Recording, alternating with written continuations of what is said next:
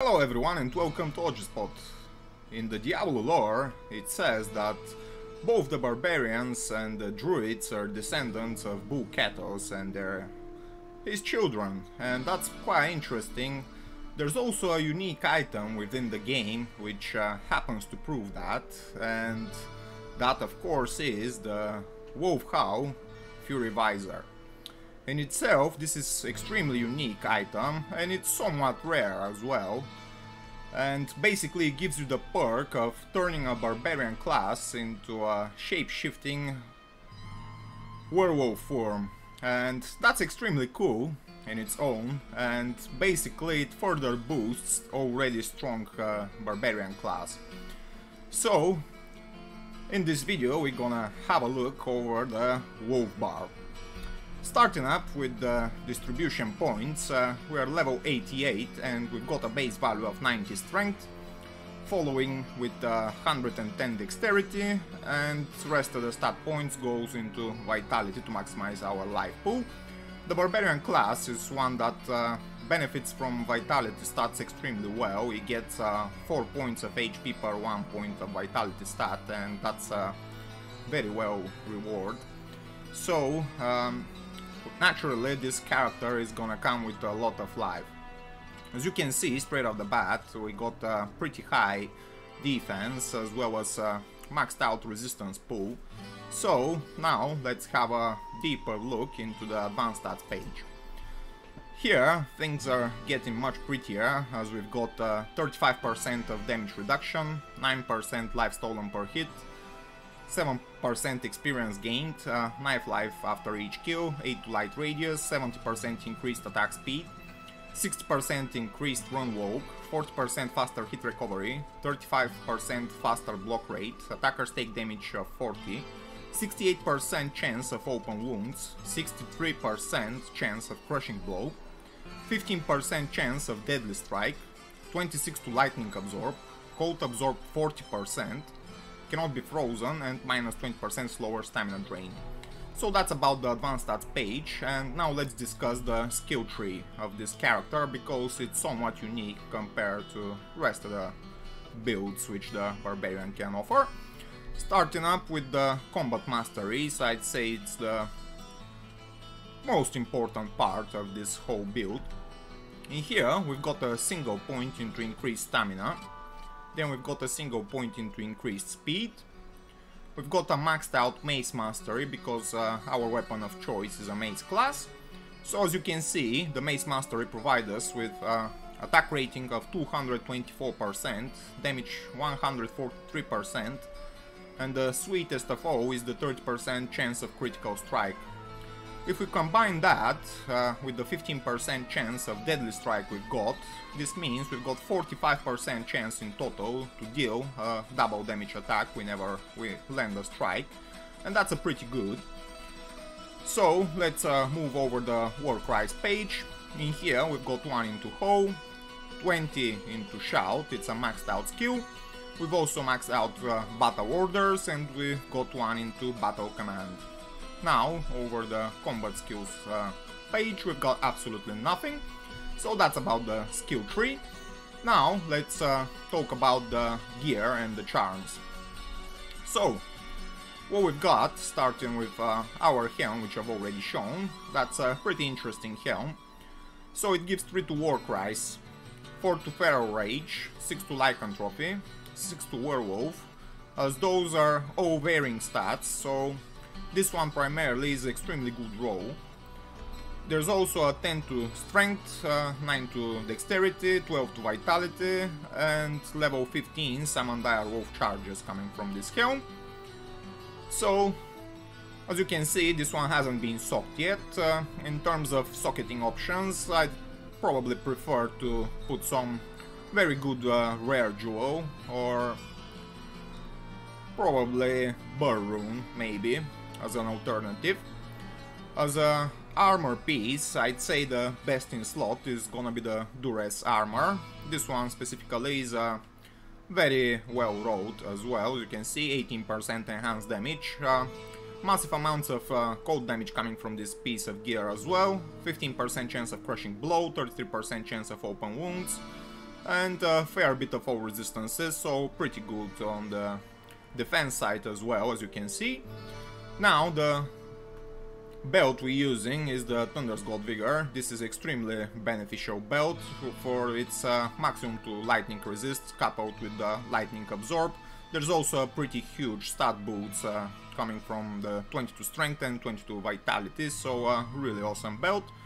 The boots are the Gore Riders. These are, I'd say, the best in slot for a melee character. They provide with 30% increased faster run walk, 15% chance of crushing blow, 15% deadly strike, and 10% chance of open wounds. So the gloves now are Draco's Grasp. These ones are granting us extremely high survivability with the naturally coming life tap on striking. There's a 5% chance to proc that, and there's also a 9% life stolen per hit on this one specifically. It can roll up to 10%. There's also a 25% chance of open wounds, 14 to strength, and 9 life after each kill. These ones as well can spawn with up to 15 strength, so that's about that. Now let's talk about the shield. So the shield of choice is the Storm Shield Monarch Shield. This one is notorious amongst the Diablo community for well-known reasons. It comes with damage reduced by 35%, which is pretty huge amount, as well as a really high amount of chance to block, as you can see 72% coming on this shield. There's also a 35% faster block rate option, which is happen to be very effective. 32 strength bonus, and this one's also being socked with a perfect diamond gem just to get the additional hint of all resistances. Now let's talk about the jewelry. So the first ring which I'm using is a Raven Frost with 22 dexterity and quite nice roll on the attack rating as well. This one is definitely needed for the cannot be frozen mode, and you can also benefit quite dramatically from the cold damage absorb. That's the reason why I'm actually wearing two of these. So I've got another one with 22 dexterity. Unfortunately this one rolled almost anti-perfect on the attack rating, but nevertheless it's a Raven Frost, granting us another 20% cold damage absorb. So in total we've got 40% cold damage absorb, so that's a massive amount of cold damage that's being negated by just wearing those two rings together. The amulet of choice is the Cat's Eye, and this one is benefiting us extremely well. With the added 30% faster run walk, we start running extremely quick. There's also a 20% increased attack speed option, which we don't benefit from in a shape-shifting form. But there's also 100 to defense and 100 defense versus missiles and 25 to dexterity, which those stats are benefiting both the survivability and the attack rating of this character. So I'd say this probably is the best in slot amulet for this whole setup. And this thing brings us to the weapon of choice, and that's gonna be the Stormlash Scourge. This is a somewhat rare weapon, and if you don't happen to have it, I'd say alternative for it is gonna be the Fall Open Socket Griswold weapon, soaked with shell runes just to get additional attack rating, and this is the only way to increase your actual attack rating in a shape-shifting form. Basically you only benefit from the attack speed I meant on the weapon itself. If you happen to have attack speed on other pieces and you're in a shape-shifting form, you don't really benefit from them, as the attack speed bonus from the amulet, as I've already said. So on weapon switch we've got two Spirit Swords just to maximize the Battle Order's effect with the additional 2-2-0 skills. In terms of charms, we've got Hellfire Torch, Barbarian Charm, and also a Nicholas Charm. The rest of the inventory is pretty simple. As much as you can get, maximum damage with attack rating, and life charms, things like that. These are benefiting you extremely well. The alternatives, I'd say, are gonna be Warcry's Charms with life. These are gonna increase your life pool dramatically. So that's about our setup. Now let's quickly talk about the Mercenary. So we've got Act 5 Mercenary equipped with Nightwing Veil Helmet. This might seem a bit odd to you, but if you see the weapon choice, so this whole thing is gonna clear. So the armor he's using is Leviathan Kraken Shell soaked with Tau just to increase his poison resist. There's some pretty buggy poison damages going on in the game around, you probably know what I mean, so I don't want my Mercenary dying from that. This is also a very good item in terms of survivability. It offers really high amounts of defense as well as damage reduction, as you can see, 24% coming on this piece. And now the weapons, which my frenzy mercenary using, are two Voice of Reason swords, which are granting him pretty high amount of Frozen Orb and Ice Blast procs, as well as pretty good damage to both undead and demons.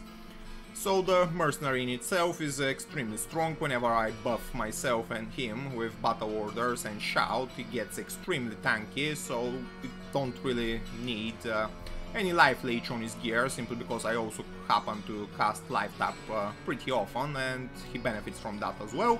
Now let's have a look over his advanced stats page. So he's got 24% of damage reduction, 150% extra gold from monsters, half freeze duration, 271% damage to demons, 361% damage to undead, 5 cold absorb, cannot be frozen, minus 48 to enemy cold resistance, and plus 8 to cold skill damage. And those two last options are working extremely well with his Frozen Orb and Ice Blast procs.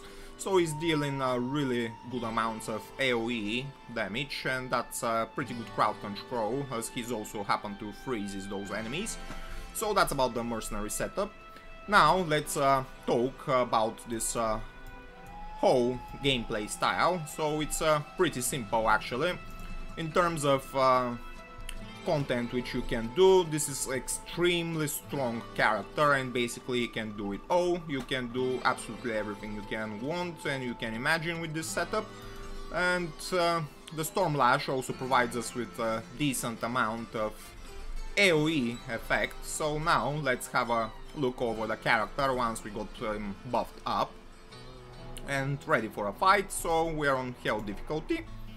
Let's start with pre-buffing with our battle command, shout, and battle orders. So as you can see, our defense went significantly up, as well as our life. Our mercenary is extremely stronger now. He got almost 25k defense, so he barely does get hit, and he doesn't really need to have any life leech, as I've already said. Now let's transform us into our werewolf form, and we've got slightly over 11k of attack rating with the Feral Rage skill, and this is pretty good on Hell difficulty. This is granting us very high % chance to hit, and basically we don't really miss that often. So straight off the bat we've already procced a few life tap curses, and you can see we're so quick and so deadly. Now once we are all charged up with the Feral Rage and we're already buffed up with our shout and etc., let's have another look over the advanced stats page. And as you can see now, we've got 33% life stolen per hit, which is absolutely massive. Combining that with our super high damage output, and this is granting us pretty much perfect survivability. Our resistances are maxed up, our chance to block is maxed up, our defense is extremely high, so we barely ever got hit.